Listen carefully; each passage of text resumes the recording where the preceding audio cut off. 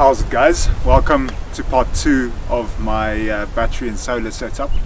If you didn't watch the first one, then that is just up here.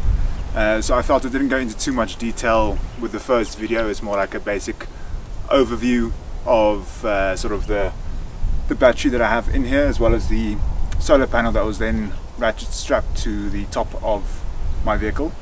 So now I've managed to put my fridge into the back of the vehicle so that you guys can get a better idea of sort of what's going on, how it plugs in, all the functionality behind it. I've also managed to install my solar panel to the top of the canopy over here, which is amazing. So that makes things a lot more versatile, a lot more easier to use. So yeah, let's get straight into it. Okay, so as you can see, this is a very basic setup at the moment. I'm not camping right at the moment, so this is quite empty. Normally this would be quite packed up. I am wanting to maybe put this freezer onto a fridge slide, and maybe also bring in some better sort of storage solutions, so maybe like a drawer system. But that's obviously a lot further down the line. At the moment this works perfectly for me. I don't do intense camping. This trip has been sort of the most intense that we've done. It was supposed to be a 2-month-long trip through Namibia and Botswana, so unfortunately we only managed to travel for the first 3 weeks in Namibia until the whole COVID-19 story started. But yes, I think it works perfectly well. It's obviously a bit more of a mess in terms of finding things. You kind of have to unpack and go through ammo boxes and all those kind of things. But as I start to do this more and more, I'll find a better way of storing things, better solutions, and then I'll sort of work around that. But so at the moment, the most basic that I have, which is pretty much permanently sort of in the back here, is the battery box. So this battery box I got from 4x4 Mega World down in Cape Town, in Pardon Island. It's working amazing so far, no issues. It's got all the ports and plugs that I require. So it's got a little voltmeter at the top here, along with 2 USB ports and a cigarette lighter as well. So this is where I always used to plug my fridge into, was through the cigarette plug.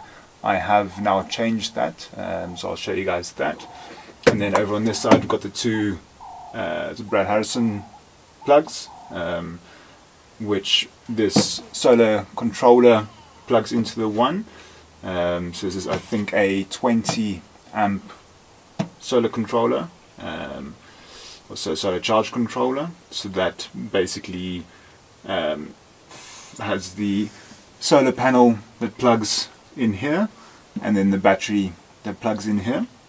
And then I've got a spare Brad Harris plug this side, so I decided to change the fridge's plug to rather fit in here, because it's a lot better, a lot more secure. It's not going to pop out as easily, whereas the cigarette plug could potentially pop out or give problems. So I'll show you guys sort of a bit closer up here now.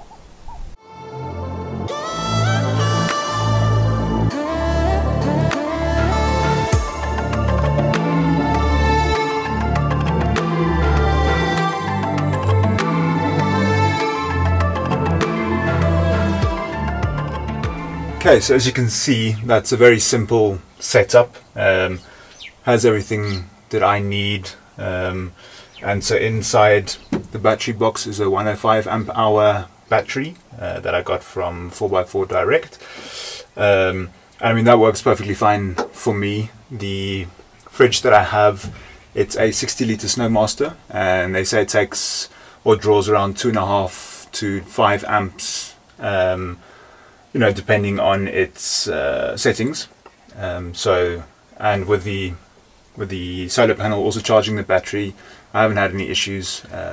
What you could do as well before going out on a trip and you're setting the freezer to -15, plug it in at home first, get it down to that temperature, then come plug it in. Then your battery doesn't have to work so hard to, you know, get it down to that freezing temperature. And so basically the solar panel that's on top of the canopy here, those cables just plug in, feed through to the solar regulator, so I can constantly see what's happening here, as well as on top of the with the voltmeter as well.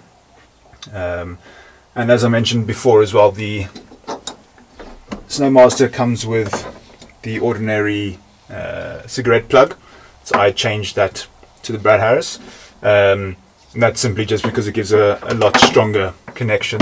So that then feeds into this empty slot over here, kicks in, and as you can hear there, the fridge comes on as well. And I mean, this is a very steady connection, very strong connection. That's not going to go anywhere on corrugations or whatever rough terrain might be encountering. But so let's have a quick little look at the mounting that I've managed to do with the solar panel on top of the canopy.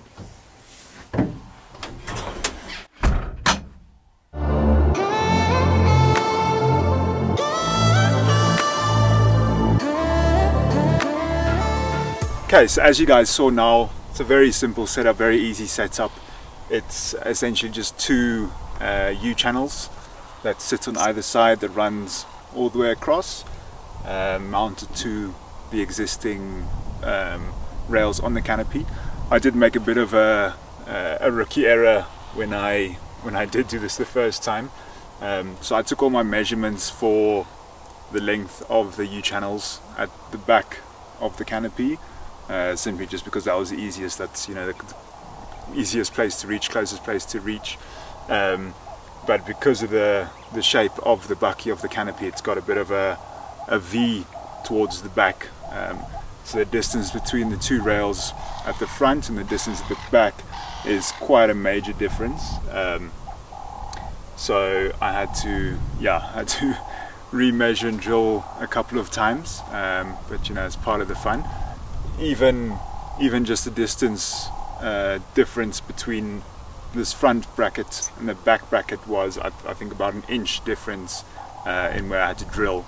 So yeah, just don't make that mistake. Just make sure that if you know you're mounting your solar panel or whatever it is that you're mounting at the front of the canopy, you know, even between the front and the back points, just make sure that you measure those correctly, just so that you don't have to you know, drill the entire day. But yeah, it works very well. So it's basically just some M10 bolts at the bottom, which the U-channel attaches to, and then the solar panel lays on top of the top part of the U-channel with some M10 bolts a little bit further in, and it's sturdy. I've taken it on a few corrugations now, and I haven't had any issues. So yeah, I hope that this video is a little bit more informative compared to the first video,